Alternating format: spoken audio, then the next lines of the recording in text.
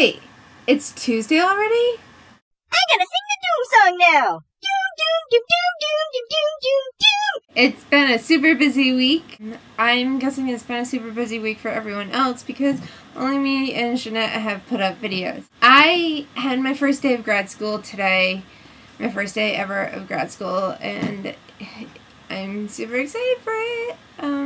I'm doing Master's in Nonprofit Management, and the classwork is going to be really boring to start with. Like right now I'm just doing the intro class to the program, and it's basically like, hey, this is how you don't be a horrible manager. And since I've had to deal with horrible managers and not horrible managers at my various jobs throughout the years, I kind of know how to not be a horrible manager, especially since I was already like in a management position before.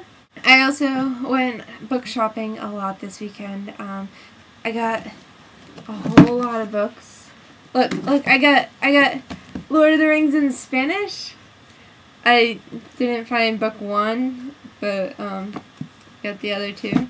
And I also got like Catching Fire, which I've already finished, and I got a Cassandra Clare book, and the second book of the series of the Inkheart, and then I just picked up a whole bunch of books from the library as well, so I'm getting excited. This is my last full week of work because I'm quitting to go to school full-time, so I'm really excited about that because I have been working full-time since I was 17 to put myself through college and stuff, so I'm really excited about not having to work, and my plan is to just sit down and focus on writing, and I want to be a writer, so I want to actually get published at some point, so it would be good to finish something, and I'm going to be reading a lot, obviously.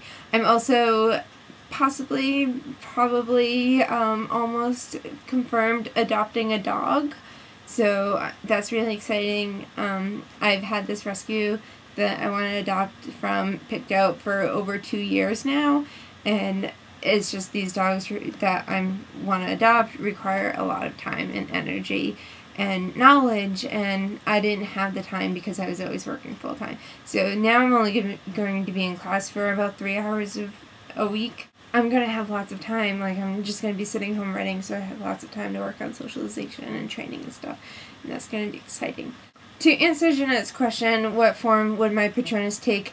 My Patronus is a pygmy marmoset, and there's really no real basis for that other than I think it's funny. Pygmy marmosets are about this big, about 2 inches tall, and I just think it would be hilarious for a pygmy marmoset to be this powerful force to make dementors go away.